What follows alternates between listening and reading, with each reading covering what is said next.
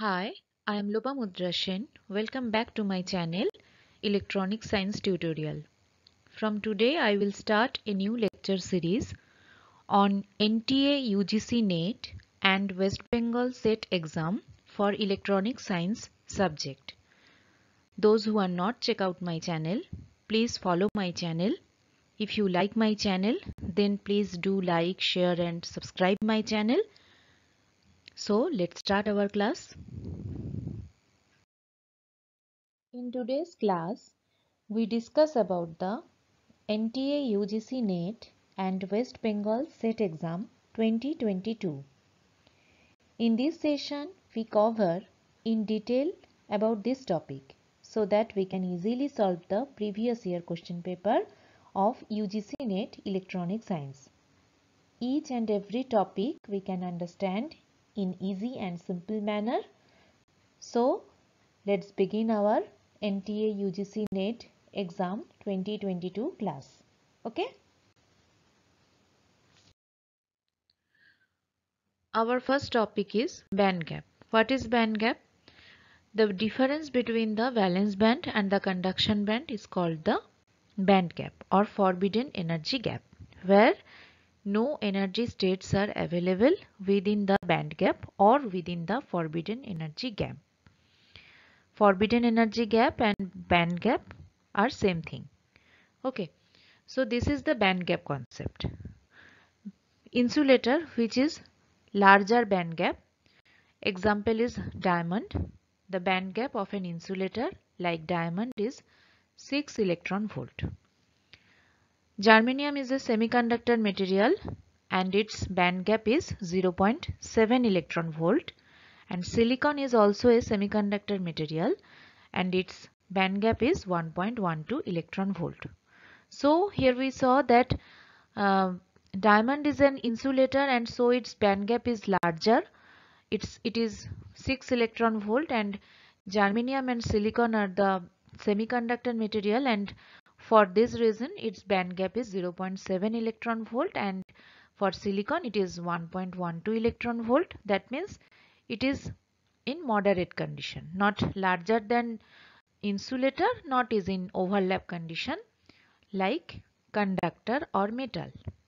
So this is the concept of band gap, and due to this reason the smaller band gap for semiconductors are thermally excited from the valence band to the conduction band, and this is the major reason for which the larger electrical conductivity of a pure semiconductor than an insulator. So this is the properties of semiconductor, that is the due to the smaller band gap or due to this smaller band gap like 0.7 electron volt or 1.12 electron volt, electrons are thermally excited from the valence band to the conduction band, and due to this reason larger electrical conductivity of a pure semiconductor occur. Okay, so this is the main thing and this is the main concept of band gap. Okay, next topic is what is the elements. We know that is germanium and silicon are the semiconductor material.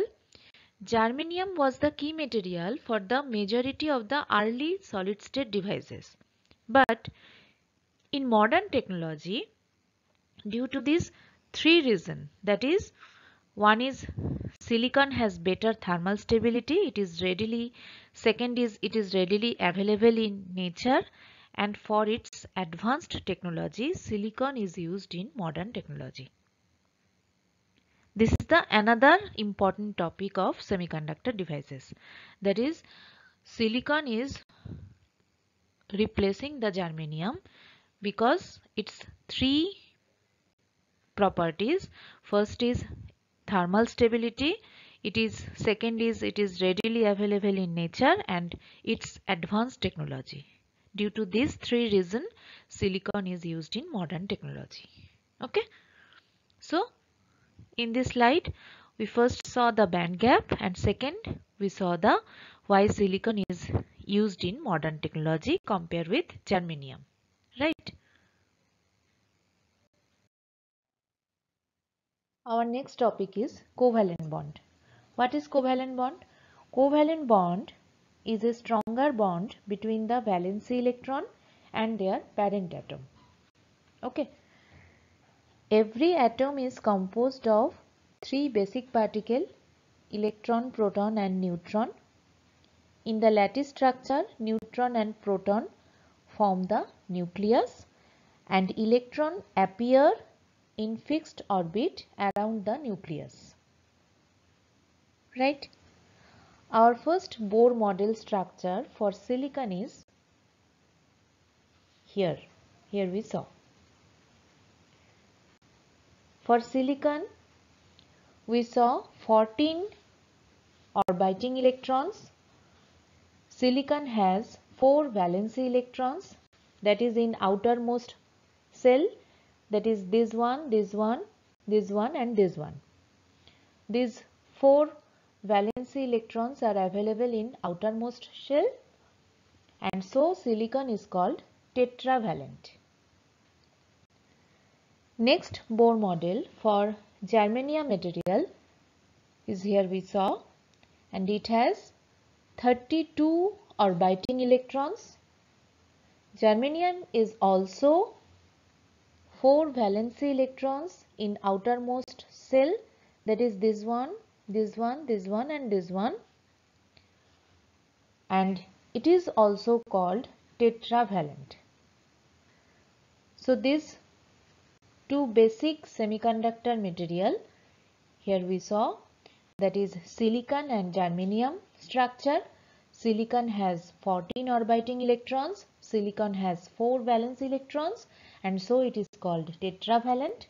And germanium is also 32 orbiting electrons and it has 4 valence electrons available in outermost shell, and so it is called tetravalent. Next, here we saw the Bohr model structure for gallium, which has 31 orbiting electrons. It has 3 valence electrons in the outermost shell, and so it is called trivalent. Next Bohr model structure is for arsenic, and it has 33 orbiting electrons. Arsenic has 5 valence electrons in the outermost shell, and so it is called pentavalent.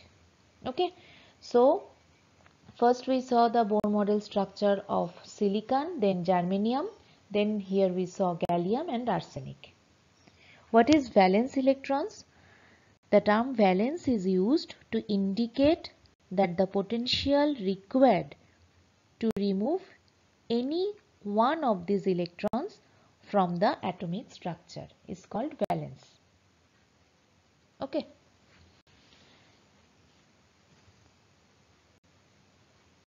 In this slide, we talk about the two-dimensional covalent bond of germanium crystal. This is the two-dimensional germanium crystal structure. Germanium has 4 valence electron. The inner ionic core, that means this one, this, the inner ionic core of the atom has a positive charge of +4 unit of electronic charge, right?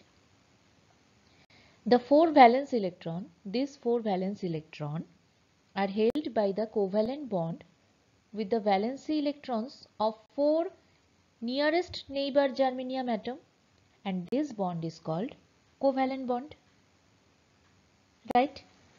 That means the valence electrons bind one atom to another and they are not available for electrical conduction in the absence of any thermal excitation, right? That means at 0 Kelvin the valence band is completely filled and the conduction band is completely empty. What does it mean? It means at 0 Kelvin a pure semiconductor behaves like an insulator.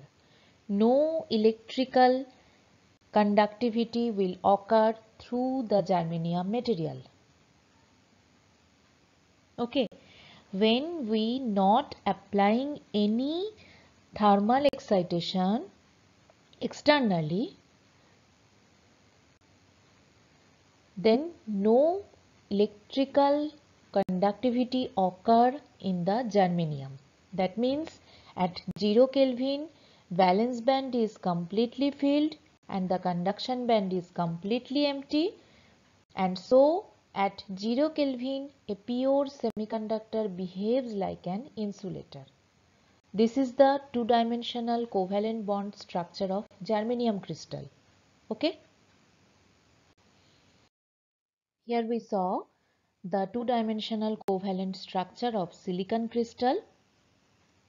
This is the structure. It has also 4 valence electron and it is also inner ionic core of the atom, has positive charge of +4 unit of electronic charge, right? The 4 valence electrons are held by the covalent bond with the valence electrons of 4 nearest neighbor silicon atom, and this is called covalent bond, right? Since the valence electrons bind one atom to another, they are not available for electrical conduction like germanium in the absence of any thermal excitation. So it is also at 0 Kelvin, the valence band is completely filled and the conduction band is completely empty. And so at 0 Kelvin, a pure semiconductor behaves like an insulator, and pure silicon structure is also behaves like an insulator. So this is the two-dimensional structure of silicon crystal. Okay. In this slide, we talk about we understand the concept of intrinsic carrier.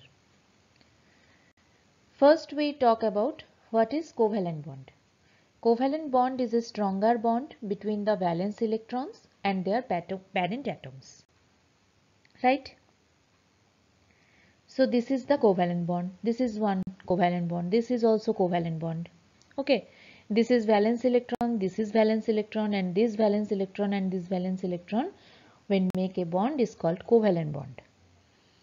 This valence electron absorbs sufficient kinetic energy from external source and break this covalent bond.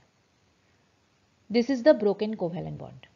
This one is the broken covalent bond, and when the covalent bond is broke, a free electron can generate.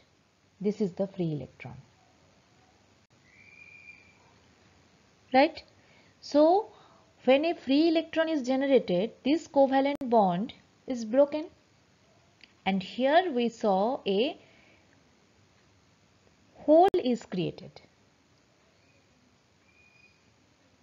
In place of valence electron, a hole is created and a free electron is generated in the germanium or in the silicon crystal structure. So this free electron generation is called the intrinsic carrier in the semiconductor structure. Okay, that means when the covalent bond is broken, a free electron generates, and this free electron is available in this crystal structure, and from where this free electron is generated, a hole is created. Now electron hole pair is generated in replace of covalent bond. Okay, so this is the intrinsic carrier. This free electron is called the intrinsic carrier. The term free is applied to any electron that has separated from the fixed lattice structure and is very sensitive to any applied electric field, such as established by voltage source or any difference in the potential. Okay, so this is the intrinsic carrier concept. I think everyone understand. The free electron in a material due to external causes, and it is referred to as intrinsic carrier. Okay. The term intrinsic is applied to any semiconductor material that has been carefully refined to reduce the number of impurities to a very low level, essentially as pure as can be made available through modern technology. Okay. That means, what is intrinsic carrier and intrinsic semiconductor? The term intrinsic is applied to any semiconductor material that has been carefully refined to reduce the number of impurities to a very low level. Right? And what is intrinsic semiconductor? If the electrical conductivity of a semiconductor is entirely determined by the carriers which are generated by thermal excitation from the valence band to the conduction band, the semiconductor is called pure semiconductor or intrinsic semiconductor. That means when covalent bond is break, it generates a free state. Germanium has the highest number of intrinsic carrier and gallium arsenide has the lowest number of intrinsic carrier. At room temperature, silicon has intrinsic carrier or free carrier, that is 1.5 into 10 to the power 10 per centimeter cube. For germanium, the free carrier or the intrinsic carrier is 2.5 into 10 to the power 13 per centimeter cube. And for gallium arsenide, the free carrier or the intrinsic carrier is 1.7 into 10 to the power 6 per centimeter cube. That's all. I hope you understand every topic. Okay. So here we end this session. Thank you. I hope you love this informative session of NTA UGC NET or West Bengal SET exam. If you like my video then please do like, share and subscribe my channel. फिर मिलते हैं एक नई video के साथ. Thank you.